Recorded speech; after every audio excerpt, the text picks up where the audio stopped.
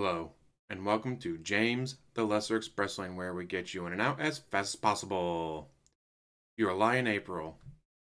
Heard plenty of good things about it. The rating on Netflix was pretty high, and it's dubbed, so I can watch it. I can't read my TV anymore. When I was younger, I could do that. Nowadays, not so much. Now, this anime is 22 episodes long. I felt that was about 10 episodes too long. Because a lot of it feels like they were padding it. Like there's one piano contest that takes like 3 episodes with flashbacks and just random stuff that doesn't need to be in it. Just saying, like, you could have made that one episode. And while it tries to pull on the heartstrings, it's like, oh, this is so sad. Like, no joke, they will literally sit there, sad face, go, wow, this is really sad. Like, yeah, like with the music and what's going on and with the looks on the faces, you don't need to say, this is so sad. It was just, it was stuff like that that just kind of ruined it, or they'd go into like the chibi mode, no, yelling at each other, and then the next scene be something, oh, it's supposed to be really sad, like the disconnect here and there in a couple episodes. Again, cut out like 10 episodes, make it 12 episodes, so you don't need to pad it out. You don't need to have one contest take up 3 episodes with a lot of flashbacks and other filler. Just saying. But on the good parts, the series protagonist, Kosai Arima, he's a prodigy. He plays the piano perfectly. When, like, say, the Philharmonic and other, like, European style orchestras play, they'll add something. They'll take away something. They'll draw out this note longer than what the sheet music says. They'll get louder here and then quieter there, even though, like, the original composer didn't call for that. In Asia, I've looked this up, kind of fascinated by it. They're considered less talented because they play the music exactly as it's written. They don't add character to it. They don't add flavor to it. Well, Kosai was one of those people that his mom, no, oh, you played those last 2 notes too fast. Whap him on the hand. Oh, you didn't play that note long enough. Backhand him. Like, yeah, she fucking beat the shit out of this kid. Like, his childhood friend would come over, oh, you want to play ball? No, I can't. I fell down the stairs again. It's like, yikes. But he's a very talented piano player. Until his mom dies.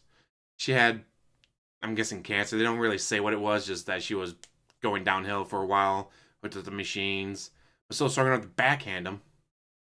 After that happens, like when he tries to play, all I can think of is his mom. Just like how traumatized he is by everything. And like, I can't hear the notes. I can't hear the notes. Like, even as he's playing, he just, like, he goes tone deaf, I guess, or whatever you want to call it. And then he meets a beautiful, talented violin player. She is just amazing. Kaori is full of life, full of spark, loves music, and she is willing, no, to not play the exact note.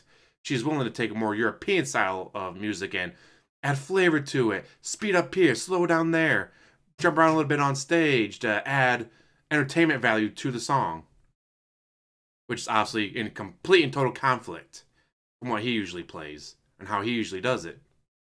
But he starts crushing on her, and she starts crushing on him, even though later on she starts dating his best friend, although they don't really do much because she's too focused on certain competitions and getting better and having the protagonist Kosai play with her. Like, there's actually like 2 different love triangles in a series that didn't even need one. Again, I think they added both of them just to pad out the series and add more drama. And a show that doesn't need more drama. Like, they try to pull on your heartstrings, but then Oh, hey, here's an entire filler episode with nothing related to anything else going on. Just a bunch of flashbacks and stuff. It's like, why? Again, cut out 10 episodes, cut it down to 12, cut out the filler. Easily a 9 out of 10.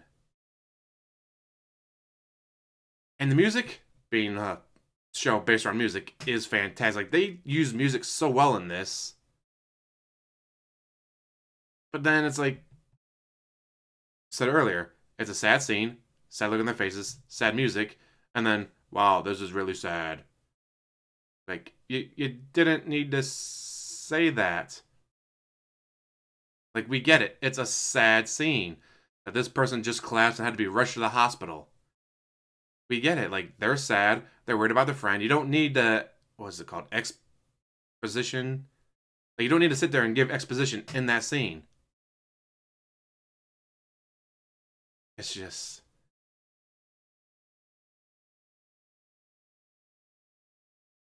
And I get it. Being anime, they have a lot of anime tropes. It's just, but it ruins the moment. Like, again, you get the chibi style, big headed versions of them yelling at each other in a comedy scene. But it's like, oh, sad, chibi comedy, sad. Like, you could have had sad, then, oh, let's try to uplift each other by telling stories of stuff that makes us happy without the chibi thing and yelling at each other anime style, and then go back to sad when, like, the telling the, oh, remember the time we jumped off this bridge and you were so worried, but it wasn't actually that deep. Like, you could stand up and you had to be above water, just do a cannonball, yay, have fun. But you're like, what if my mom's gonna hit? What's your mom gonna do? Never mind. I'll just jump. Yay! Oh, did I forget the time when I don't know how to swim? And it's like, no, it's like, oh wow, that was a good time. Yeah, I remember that day. That was so much fun. But then, like, they do it like chibi and yelling at it. It's just.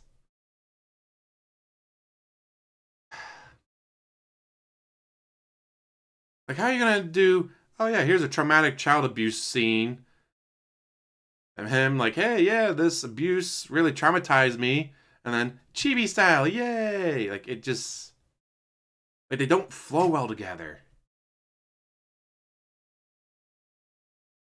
And then there's another side plot where, oh, it's to teach him to learn his love for music again. Isn't that literally the main plot of the story?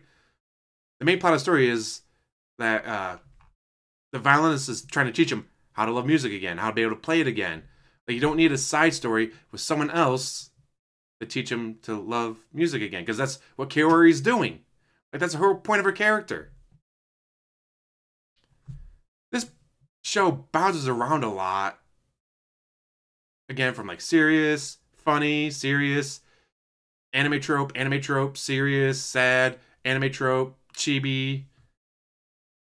Had to have multiple love triangles, a couple plot lines that don't make sense, and the fact that, like, oh hey, the plot line to teach him this, but we already had a plot line teaching him that. Why do we need to have two of them teaching him that? Like, again, I think they were told we need 22 episodes. We don't have enough material for 22 episodes. We need 22 episodes. All right, well then, we're gonna pad this shit out. If you cut out the side stuff and like the dissonance, I'm trying to think of the word for it. It's like how they just don't mesh for some of the scenes. And cut out, oh, half a dozen filler episodes and flashback scenes. Like, if it had been like 12 episodes, easily could have been a 9 out of 10. But with the fillers, with the dragging it out, with the padding, with the, like, just things not meshing together, it is still good. And, like, oh, watch this. Because, like, you like the reviews, like, because trying to figure out what I want to watch on Netflix. Lately, I've been doing setting a timer for 5 minutes. If I don't choose by the time 5 minutes up, alarm goes off. Whatever I'm on, click. That's what I'm watching. Like, oh, let's see, what's this about? Read something. Oh, it's so heartwarming. Oh, gonna help it cry at the end. And it's like, I mean, again, they try to tug at your heartstrings, try to get you to cry, but it just, doesn't, at least for me, just didn't do it for me because, like, yay, happy chibi moment, and then sad. Chibi! Traumatic scene, flashback of his mom beating him. Chibi! Like, if you made this a darker, more serious tone the whole way through, with a little bit lightheartedness, like them trying to tell the story of, oh, remember this day when we finally convinced you to jump off the bridge with us to go swimming, and then we found out you didn't know how to swim because your mom spent so much time teaching you how to play piano, you never learned how to swim. We all freaked out until we realized, oh, just stand up. Like, that would have been great of them, like, trying to lighten the mood with a story like that after something happens and they're all feeling down. But just have them sit there, the sad music, settling in the face going, wow, this is really sad. It just doesn't work for me. It's still good. I still think you should watch it. Just don't be going in expecting tears. I'll give it a 7 out of 10. And the animation is pretty good. They do reuse some scenes. But, hey, what do you think they do in regular TV shows?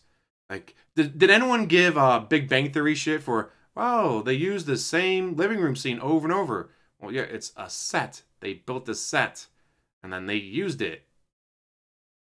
So I don't get why people bitch about, oh, they reuse the same scenes over and over. It's like, wow, they're going to the same school that they go to. So it makes sense that they would reuse the same school scene. Like, I've never really gotten that point. Wow, they're reusing the same scene from the spaceship over and over again. Well, is it the same spaceship? Yeah. Then it would make sense that they would use the same animation from the spaceship. I'm just getting off on a tangent. Let you guys go. But yeah, check it out. As it is, 7 out of 10. Cut out the padding and the filler, 9 out of 10. With that, though, I'll let you go. Thank you for watching. As always, like, subscribe, comment down below, and have one hell of a day.